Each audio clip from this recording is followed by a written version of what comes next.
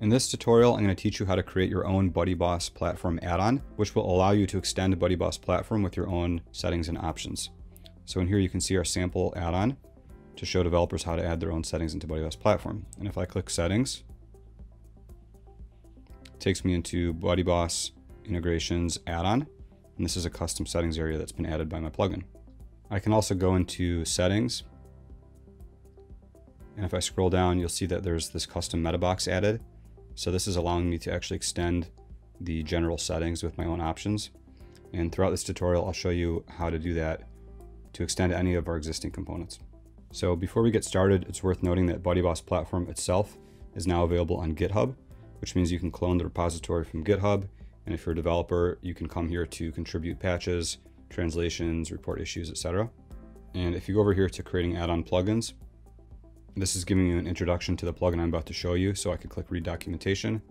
And then from here we have documentation explaining how to customize this plugin, and we can also download the source code to the plugin right here. For the rest of this tutorial, I'm actually going to go step by step and show you how to customize the plugin. I'm going to assume that you know how to develop and how to use GitHub, etc. You can go here and clone or download the repository, and then from there you can follow along. Okay, so here I have a code editor with the plugin, where I'm going to be making code edits. And then over here I have our wiki from GitHub, and then here the plugin's actually loading in my BuddyBoss platform instance. So you'll see the first thing it tells you that it requires BuddyBoss platform version 1.2.6. That's because that version added the hooks that are needed for doing this stuff. So the plugin has a check in it already to make sure that BuddyBoss is activated and that it's 1.2.6 or higher. We'll get to that in a little bit. So let's start with the first item, changing the plugin's name. So of course you want to make the plugin your own. So here BuddyBoss platform addon.php is the loader file.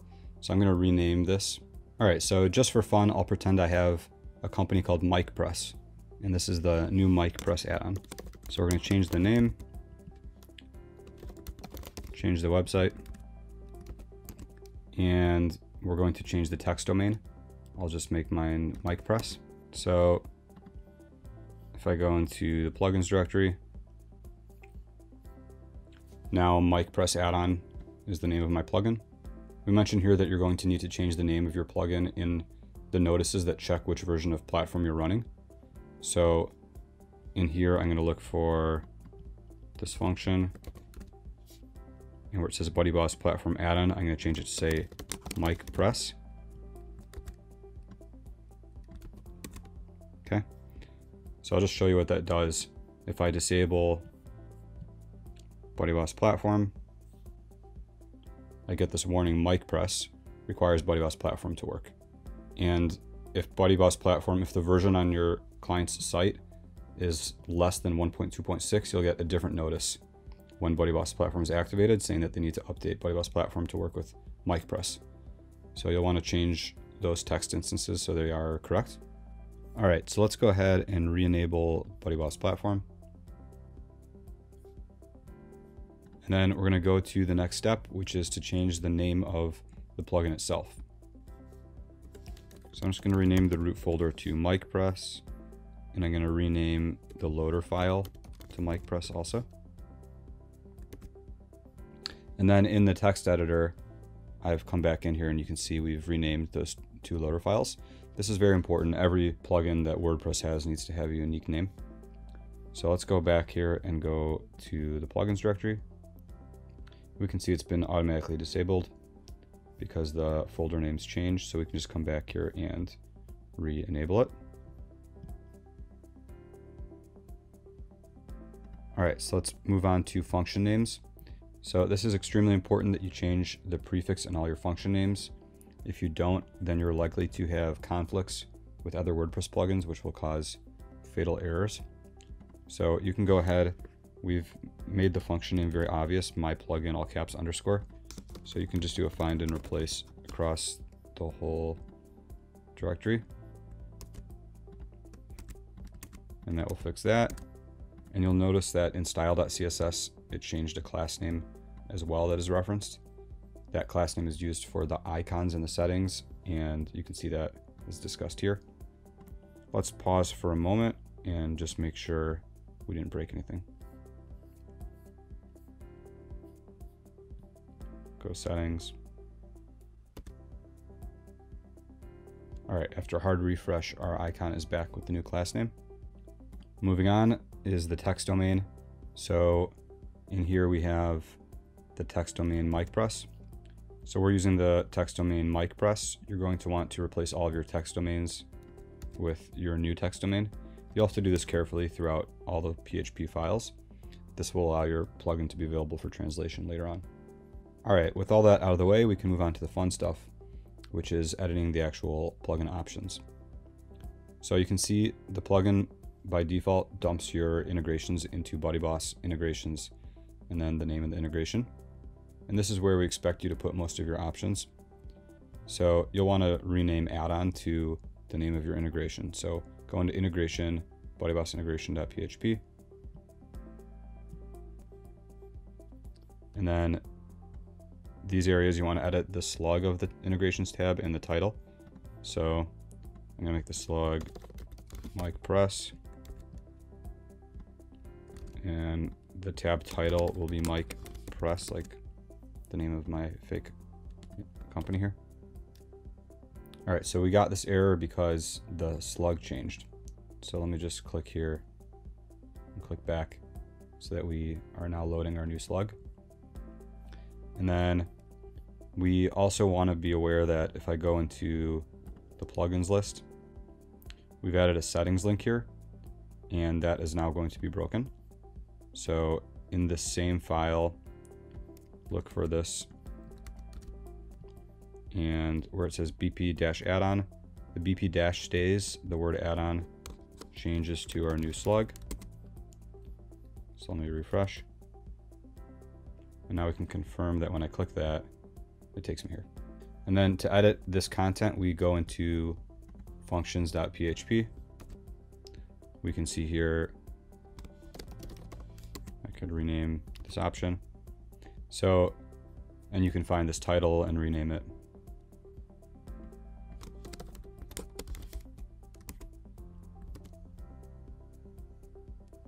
Now this option here is a dummy option. It doesn't actually do anything. So that's on you. When you start building your plugin, of course, you'll create as many options in here as you want. And I'll show you in a little bit how to change the logo, but let me first go into our additional component settings. So the purpose of this is if you want to extend our existing components with some additional options. So by default, we're dumping a meta box into BuddyBoss settings general, and here it is. But we can move that actually anywhere. So let's say you didn't want to extend general settings, you actually want to extend group settings with a few group options. Here in functions.php, look for this. And in here we have the reference of the different ones also. And here we have a nice table showing you it. So I can actually change that to there to make it group register fields. Now if I come back here and refresh, our meta box is gone. And if I go to groups, it has been moved to here. And likewise, I could go there and rename this to MicPress group settings. All right, so the final thing is I'm going to show you how to change the icons. So here in style.css, this first one is referencing the icon that's in the integrations tab. And of course, if you change this, it will change the class name, so you need to update that. And then this one is referencing the component settings icon. So let's just go into the integration settings. Let's say we want to change this feather. So we give you also tools as an icon that's available. You might need to clear your cache and do a hard refresh. So there's tools. Let's say you want to use some other icon.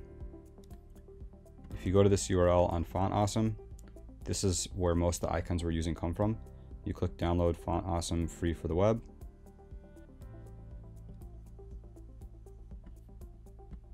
And then when you get in here, you'll open up SVG's solid, and you can see there's a ton of icons in here to choose from. And you pick whichever icon you like, and then put that into this images folder and just change the icon you're referencing. And then if it's on the integrations tab, most likely you'll want to use your logo the same way we have for the integrations that come with platform. We've got this nice AppBoss logo and a LearnDash logo. When you're in your plugin, you'll probably create a custom icon that's in color, and you can put that icon in images and reference that image. And you might need to adjust the background size of it a bit to make it sit nicely within the icon. And then for settings that you add to extend components, the best thing to do is to use some of those icons that come with Font Awesome so it matches the style. And then let me just tell you one more thing, is if you're not planning to use these add-on settings, then you should remove them, because otherwise what's going to happen is you're going to add your integration settings, but when you go to the component settings, you're going to have this kind of dummy meta box sitting here that doesn't do anything. You don't want that in a plugin you're releasing, so you'll want to remove that if you're not going to do it. So to do that, just go into functions.php and look for this function. Of course, it's renamed with yours. So it's going to be like that. And these three functions that are all sitting here in a row, we can remove or comment out. Okay. And if I do that, then when I come here, it's gone completely. And all that we're left with is the options that are in the integrations area. And then we also have this article about requiring Buddypress. So this is already in the plugin. There's not really anything you need to do with it, except if you already have your own plugin and you don't want to follow all this, all you want to do is just require BuddyBoss platform is activated in your existing plugin. You can go ahead and take this text snippet right here and load that in the proper place in your plugin, obviously replacing the prefix with your plugin prefix, and that will automatically add the check with the error notice about whether or not BuddyBoss platform is activated. And you'll of course want to change this text to the name of your plugin. Okay, so that's everything for this tutorial. Our goal is to make it easy for you to extend the platform for your own plugins that you want to sell or build for your clients or what have you. And that's why we're doing all this.